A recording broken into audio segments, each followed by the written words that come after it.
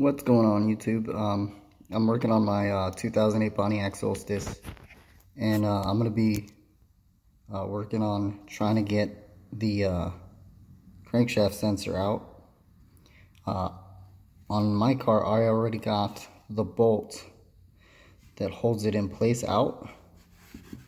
Kind of sits in there like that. There's another sensor right next to it. Makes it really difficult to work on. But I already got this bolt out on the old one, and the sensor's just sitting in there, and for the life of me I can't get my fingers around it. It's real tight in there to pull it out. Also, there's like this rubber gasket here that allows it to sit in there snug. So I'm trying to get a screw behind it or something to pry it loose so I can pop it out.